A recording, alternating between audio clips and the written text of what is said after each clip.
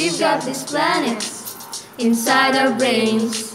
Each individual has some info it contains, but our focus is on the three largest inner planets, so come on, let's see.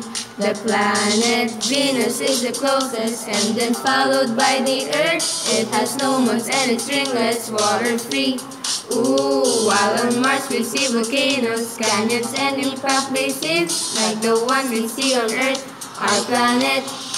Among the three, there is one and only, our planet Earth. Only here we can be, and they all have their differences.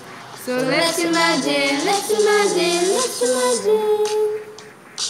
Venus, Earth, and Mars are solid and dense, dense. Venus hottest, Earth is largest, and the Mars is smallest.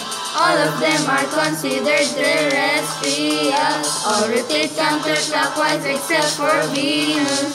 Terrestrial planets, Venus, Earth, and Mars. Terrestrial planets, Venus, Earth, and Mars. Come on.